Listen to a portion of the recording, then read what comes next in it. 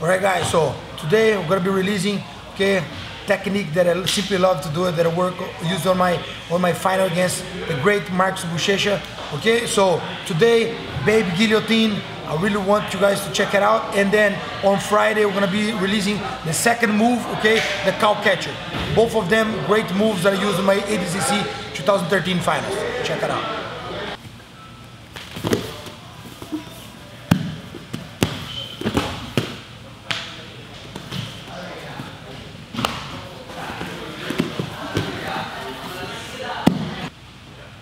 Alright guys, so I'm here with Cowboy Giovanni. Okay, we're gonna show you guys today a breakdown of two moves I used on my ADCC final against Marcos Buchecha Almeida, okay, in 2013. You know, both of these moves are really important, especially for the no-gi series, because you're always gonna be see yourself on wrestling standpoints. The guy's always gonna be shooting to your legs, or when you're on the ground, the guy's gonna turn to face your leg. So always on that north-south position with the guy trying to reach out for your legs, you're gonna see yourself in that circumstance. Okay? Those two moves gonna be, the first one is gonna be baby guillotine, second one, the cow catcher. Both great moves that I love to use it, and I wanna show you guys, okay? So check it out.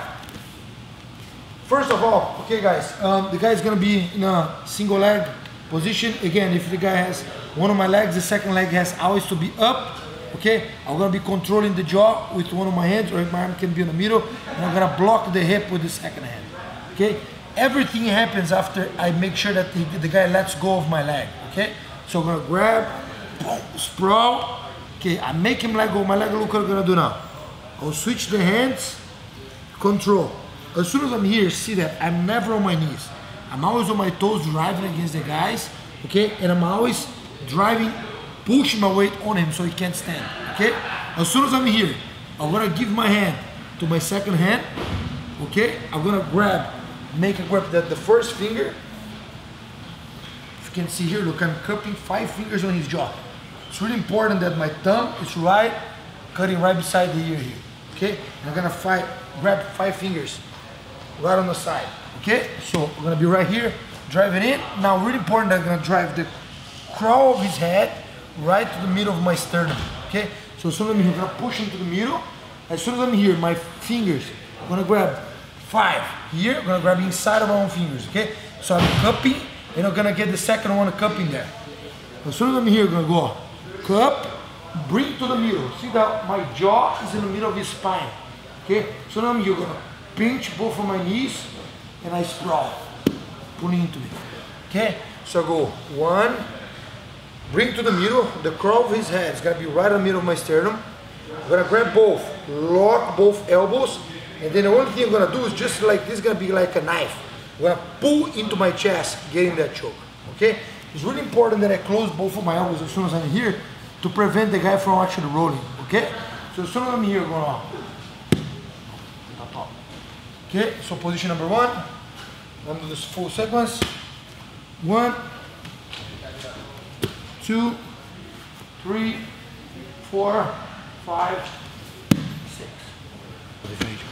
Okay guys, so look, 5 fingers, the thumb is right on the jaw, and we're gonna cup 5 fingers on the jaw like this.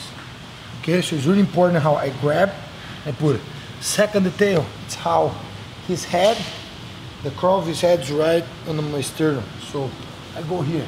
So either for the first one, I'm gonna grab, sprawl.